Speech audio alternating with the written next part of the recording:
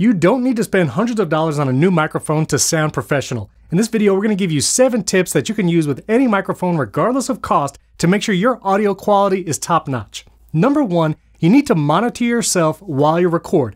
This can be awkward, and a lot of times people just getting into recording audio, they don't like to hear themselves while they talk. But hearing yourself while you record will help with these other tips, especially mic placement and technique. Plus, if the volume is too high or the gain is causing some peaking or distortion, you'll be able to hear that while you record, and you won't have a ruined recording at the end that you can't do anything with. Even with an inexpensive USB microphone like this Audio-Technica ATR2100X, there is a headphone jack on the bottom of the microphone. After you connect your microphone to your computer via USB, you want to plug in wired headphones into this headphone jack. If you plug it into your computer, you won't be able to monitor your own voice as you record. So plug in a pair of wired headphones. They don't have to be expensive. They could just be the white headphones that came with maybe some of your Apple devices. Plug them directly into the microphone you're recording or into the audio interface that you're using. And then when you jump into a Riverside studio, choose your USB microphone as both your audio input and your audio output or speakers. This will allow you to hear your own voice and your remote guests through your headphones. Number 2 is mic placement. This is a huge deal. I'm actually going to switch to the audio for this microphone, and you're going to hear it now. If I have the microphone really far away from my mouth, even in a sound-treated room like I'm in right now, holding it this far away is not going to sound anywhere near as good as if I hold the microphone closer to my mouth.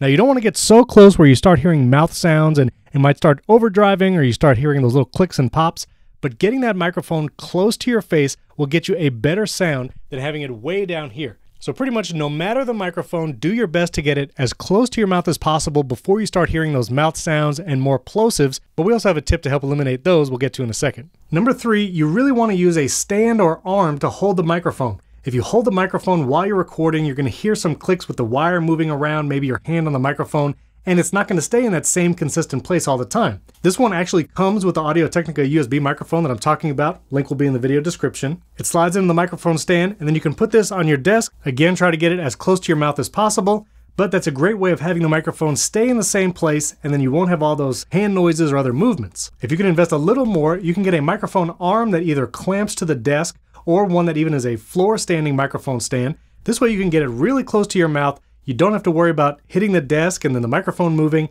This will absorb any of those shocks and movements, so you don't have to worry about that at all. We'll put links to several microphone arms and tabletop stands in the video description. Number 4 is speaking direction. Make sure you know which side of the microphone or what part of the microphone you should be speaking into for the best sounding audio. Take this Tula USB microphone for example. This one you're actually supposed to speak into the front of the microphone. I'm going to switch to this audio so you'll hear it. If I speak here in the front of the microphone, it'll sound good. But if for some reason I had this flipped around and I'm talking into the wrong side, or maybe I think I'm supposed to talk into the top like most other microphones, you're not going to get near as good a sound as if you speak into the proper angle of the microphone. But as you develop your microphone technique, you might be able to get a little closer, but more at a 45-degree angle at a microphone like this will eliminate some of those pop sounds if you don't have a windscreen. But tip number 5, get a windscreen for your microphone or a pop filter. We'll put links to some of these in the video description.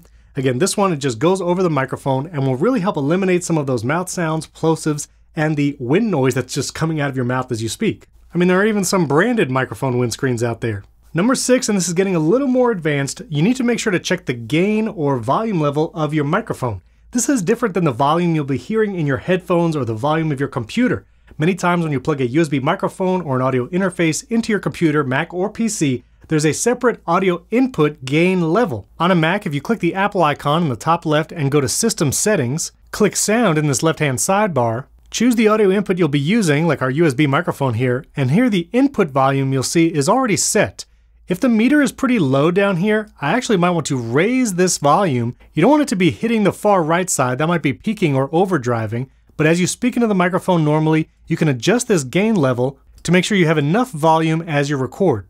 On a Windows PC, go into the System Settings, then Audio Devices, and you'll see the same slider there. Now, if you record your content with Riverside, here in the studio, you'll also see a volume meter, but Riverside will do its best to adjust that gain and volume level for you. If you need to lower it for any reason, or there's other guests that might seem louder than others as you record, you can adjust those volume levels here.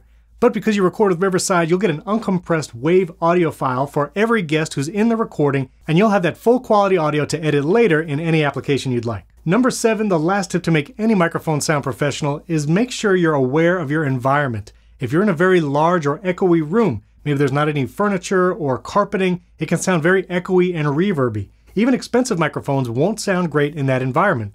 Instead, try to find the best room that's most conducive to recording in your environment, your home, or maybe a co-working space. Make sure there's a carpet or rug, soft furniture, and if you can sound treat a room, that would be ideal too. If you're actually planning to build an in-home studio, we have an entire video for that. You could check it out above or in the description, show you all the kind of sound treatments you could do for doors, walls, even ceilings to make your recording environment the best possible. If you don't have those options and you don't have any sound treatment available, it may sound strange, but a walk-in closet is probably the best sound-treated room in your house right now.